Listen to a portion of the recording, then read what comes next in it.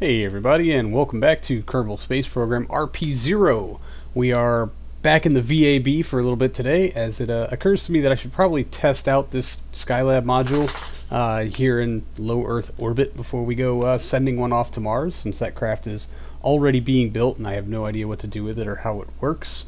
So I figured I'd just make a small station addition to our current in-orbit station that has a two-person crew on it currently, but doesn't mean we can't expand that a little bit, maybe get some quality research out of them, and maybe actually satisfy that build a space station contract that bit me so hard the last time we attempted it. So I've started out with a Gina core. We're probably going to need at least 2 to satisfy the tonnage requirements of this thing. Although I think there's avionics included on the Skylab module, because it's just telling me avionics okay. And even though I checked down on the bottom and we're certainly way over tonnage for what even 2 Agena cores would provide, it still says it's okay. I don't know if it's a bug or if I just don't trust it, so I'm probably going to still include 2 cores. So I'm just trying to figure out tank placement and everything that I want to do with this. As far as getting it set up, I'm pretty terrible at building space stations or space station modules in general. I should really plot these things out as a whole entity here in the VAB and then put them up part by part instead of just building a part and then bolting it on and then building a part and then bolting it on. But I don't know. Maybe for future stations that's an approach I will take. But this satisfies my need for more docking ports in a better arrangement. I have another arrangement for future shuttle dockings, but we will get to that later. But first things first, we're going to need some thrusters. We're probably also going to need some fuel in here. There's a whole lot of capacity for additional fuel inside this Skylab module. I did not know that at this point in the build, but I will figure it out later. And man, it's something like 7,000 liters. And we have this cool cupola that I would really like to include. It's just, man, that really screws up everything that I had kind of figured out for this. I'd like to slap it somewhere where it has a good view, but I guess that looks even weirder than just without that part at all. So I think that's what I'm going to go with for now. See, bad at building stations. But, you know, if you're going to be in orbit for an extended period of time, you should at least have a good view, and I don't feel like either the HAB module or the bay really provides that. So we're going to move our massive docking assembly to the top of the station, which of course will be most closely docked with the Mobile Science Processing Lab. We'll just try to get some things figured out as far as making sure we have clearance. I guess the clearance requirements for these is to be able to dock an Artemis to it. There's no way we're getting a shuttle on that docking port. That's just the reality of it. But like I said before, I have a solution for the shuttle docking that I will get to later on in this episode. So for now, we're just going to reassign some of these for life support and for fuel. And of course, wow, yeah, like 7,000 liters of fuel. That ups our tonnage by quite a bit. We're pushing pretty close to 100 tons with this. I think it was like 85 tons total, fully topped off and ready to go kind of mass.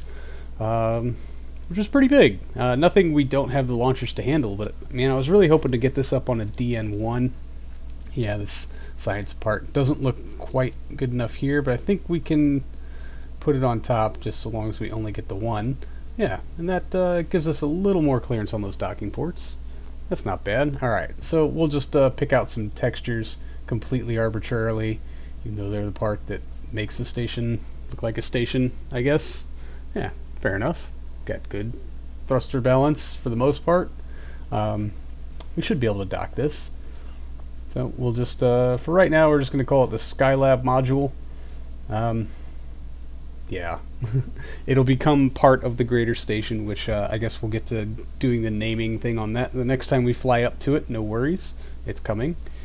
And we'll just, we'll see what a DN1A will do for the lift capacity of this.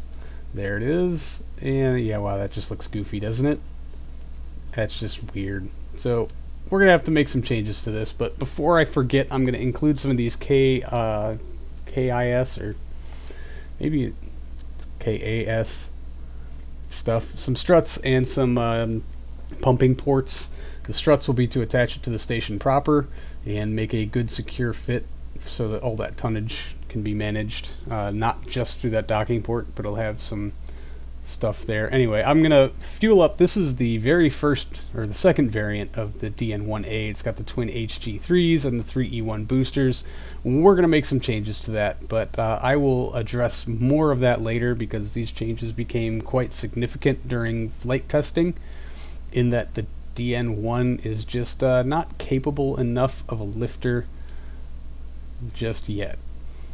Even with a single RS-25, we were not hitting the Delta V numbers I wanted, so it did require updates to a DN2, resulting in a DN2AX, but again, I will get to that later, probably on launch, so I have something to talk about for that. But we're going to switch over to a different VAB here shortly, and I'm going to talk about the changes to the Sheruiken. Ta-da! There it is. So this is our next planned cargo for our next crewed flight up for the Sheruiken. So I'll drop the camera back down here. Yeah, as you can see, it is a new docking arm specifically intended for the shuttle. Lots of robotic parts and hinges. I have also made some changes here to the docking port in its alignment and some of the surrounding areas. That's more traditional, I guess you would say. It's more akin to what the actual space shuttle's docking port alignment looked like. Now, because of the reorientation of that, it did free up some more room in this cargo bay for larger life support tanks, so they have more endurance on station, a little bit more fuel for the AJ-10 and the RCS system. Those solar panels have been upgraded. They are a little bit bigger and should produce more yield. That was all just tweak scaling. I have also included 2 fuel cell generators, just in case I totally underestimated the yield of anything there.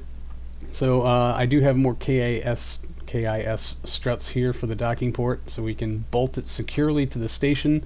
Once it is in place, it will unfurl itself once it is clear of the bay.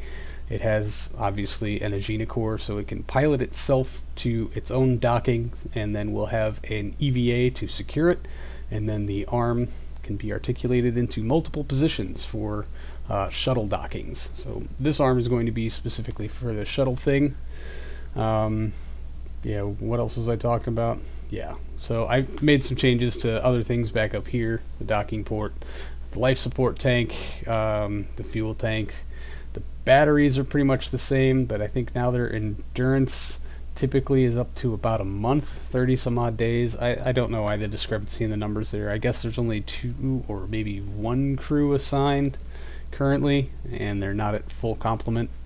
It's still maximum crew capacity is 3, which will help us satisfy those low Earth orbit contracts. Oh yeah, there's this liquid hydrogen tank down here for the fuel cells. It is locked so that it doesn't get put out the back by those HG3s, obviously. And now on to other changes. Down here mostly, you see that we've gone to the RD-170. These are actually the RD-171. They're not the M version. I think the only difference there is tonnage, but I wasn't a whole 100% sure on that. So I did not purchase that additional upgrade just yet. And I think our thrust to weight ratio is more than manageable. This thing's already pretty quick off the pad, so a reduction in tonnage even on our boosters at this juncture is fairly unnecessary. So while I might still refer to them as the 170, they are in fact the 171. Fair enough. Yeah.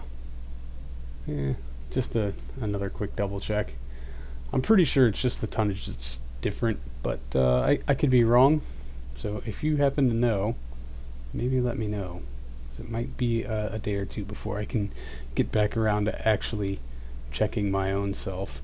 And yeah, we have to hit the thing to make the box go away. There you go. Good time to do garbage collection, KSP. And I think that is pretty much our list of changes for this.